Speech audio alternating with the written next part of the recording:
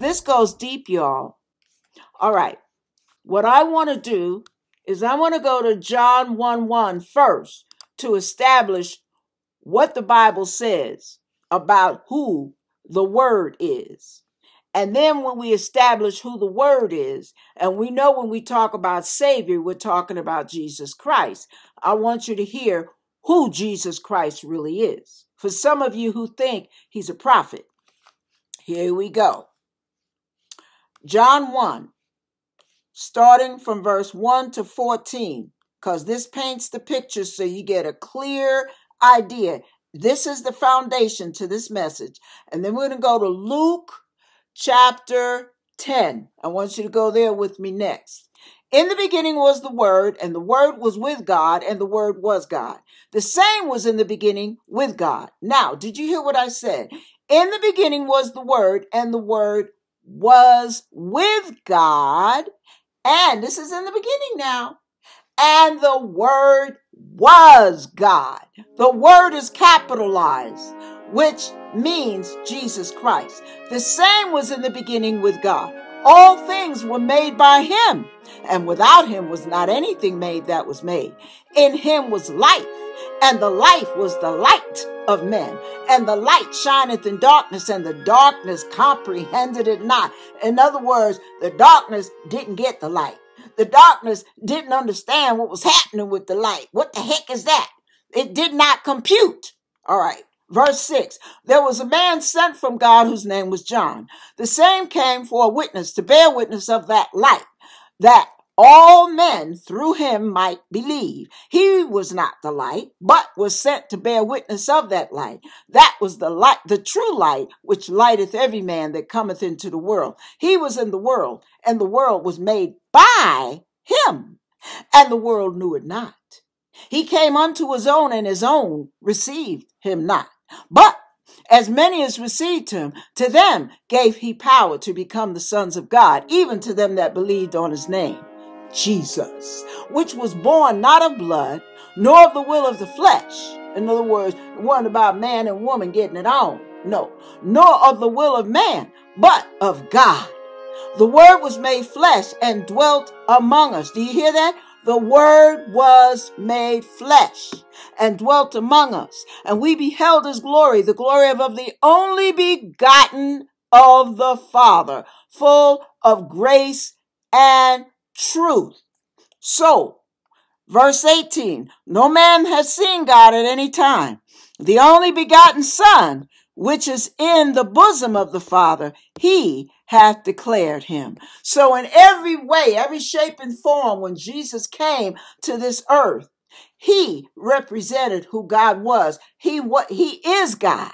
And he came in the form of flesh so that we could see God. That's the only way we would be able to see God, was to see Jesus, how he operated in the flesh, his character, his words, his power, his authority over the demonic realm. And he is all power and all authority over everything in space, on earth, and under the earth. So don't think that when you worship the devil, you worshiping the powerful one. No, you're not. No, you're not. He's no more than a bellhop or a trained dog to Jesus Christ, because Jesus Christ is the one who says yea or nay in whatever little things the devil wants to do. He still has to get God's permission. Remember that. So if God allows the devil to attack you, if God allows the devil to do anything to you, guess what? It's still going to work out for your good. But you have to go through it with the right attitude. You have to go through it believing in your Savior, because it's your Savior that's going to get you through. Not your wits, not your charm, not your whatever is going to be your Savior. So your belief has to be in the one with the true authority in the whole situation. And no matter what trials we go through, he will make a way of escape, depending on who you believe in. All right, now let's go to Luke chapter 10 real quick. Luke chapter 10. I'm trying to rush for the sake of time. All right. Now, the reason we're going to Luke chapter 10 It's because when I was going through the dictionary, God had me go through a definition series. And what I want you to see is when God talks about Savior, there's a definition for Savior. But I want to go to the thesaurus. It's quicker. You get alternate words for it. Savior means rescuer. Savior means liberator. Savior means deliverer, emancipator, champion, knight in shining armor, friend in need, good Samaritan, salvation. Let's go through this just a little bit, so you can kind of chomp on it a bit. Jesus rescues us. A rescuer is one who saves another from a dangerous or difficult situation. Jesus does that for us hourly, not just daily, hourly. He saves us from danger seen and unseen. You don't understand what you have when you have Jesus as a Savior. There are times, for example, let me tell you this real quick. When I was walking down the street one night, some of you have heard this story, so I'm just going to brush over it. You want to hear the whole thing, you got to go to the video. I'm walking down the street, and a voice yells at me and says, cross over to the other side. By the third time, it's yelling, cross over to the other side now. And the yell is what got me to moving. When I look to my left, this is at nighttime, I see a dog glaring at me. I would have been mincemeat had I ignored that voice. God rescued me from a dangerous situation. And you wonder why we walk with him, why we worship Jesus Christ, why we worship all that's God. You wonder, you have no idea the benefits of walking with the Lord. Moving right along. Let's go from rescuer and let's go back to Savior. Now, another word that means almost the same thing is liberator. Do you know he will release you from things that have you bound up, locked up, tied up in knots? He will release all that pressure. You don't even realize you don't have to live a life of pressure. You don't have to live a life under strain and agony and frustration. You don't have to go through that. Why? Because Jesus is our liberator, y'all. Call on him when you're going through hassle. Call on him when you feel oppressed. Call on his name when you feel like you're under attack. What are you doing? Trying to bear up under it? No. Jesus said, come unto me, all ye that labor and are heavy laden, and I will give you rest. Take my yoke upon you, for my yoke is easy and my burden is light. Not heavy, y'all. Not heavy. You got that heavy spirit on you, go to Jesus. He is our Savior, our rescuer, our liberator. And now we're moving to the word deliverer. Some of you can't quit smoking. Some of y'all can't quit arguing, fuming, fussing, fighting, yelling, cussing, going through changes, knocking people upside the head. You're totally out of control with your anger. You hurt the people you love. You don't understand why. You're abusive. You're mean-spirited. You're cruel. You got a nasty disposition. Do you realize Jesus can deliver you from that? You don't have to live like that for the rest of your life. I don't care how badly you were abused. I don't care what a dysfunctional family you may have come up under. I don't care how many hurts, cuts, and wounds you have not gotten over yet. Guess what? Jesus can get you over that hump. Every single one of them. Every single one. And you don't have to live your life flinching and reacting, flinching and kicking, flinching and punching, flinching and cussing, flinching and fighting. You don't have to go through that. Because that's the only reason you're going through it, because you're flinching. That's why. All right, moving right along. So we've got rescuer, liberator, deliverer, emancipator. Whoa, emancipator. God can totally release the chains from off of you. Those things that keep you bound, that keep you on lockdown, and you can't seem to get away from it. Everywhere you go, it follows. Guess what? Jesus. Moving right along. Champion, knight in shining armor. A champion is your advocate, baby. He's the one that goes between you and God, interceding for you, pulling for you. He's supporting you. He's working on your behalf. He is your champion. Yes. All right. Knight in shining armor. He's the one that comes. He's your guardian angel, y'all. Oh, he will rescue you from the teeth of the lion. There is nothing out there that is stronger than the power of Jesus Christ. Nothing out there that can hinder him from delivering you except for your doubt and your choices. The choices you make to stay or to run, to call out on him. What are you doing? Are you succumbing to your oppressor? Are you giving in, saying there is no way out? Jesus is your way out of everything, y'all. He is our way of escape. He is a friend in need.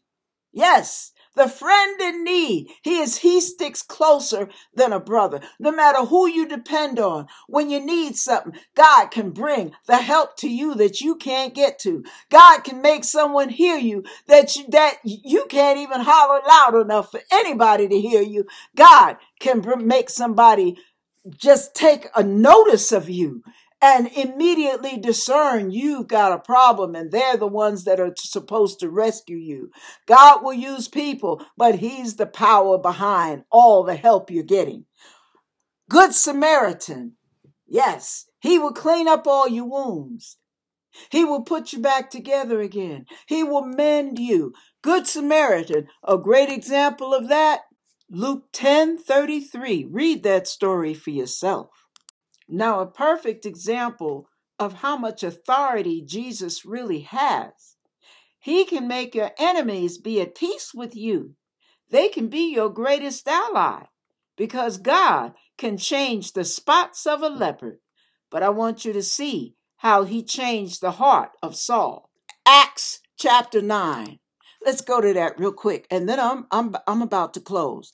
Acts chapter 9, starting at verse 1. Let me tell a quick story. Saul was an oppressor of the Jews. You hear me? Especially the Christians. He was an oppressor.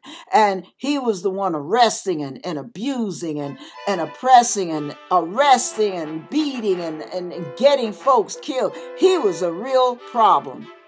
I got to read it from the beginning. And Saul, yet breathing out threatenings and slaughters against the disciples of the Lord, went into the high priest and desired of him letters to Damascus, to the synagogues, that if they found any of this way, whether they were men or women, he might bring them bound unto Jerusalem. And as he journeyed, he came near Damascus, and suddenly there shone round about him a light from heaven.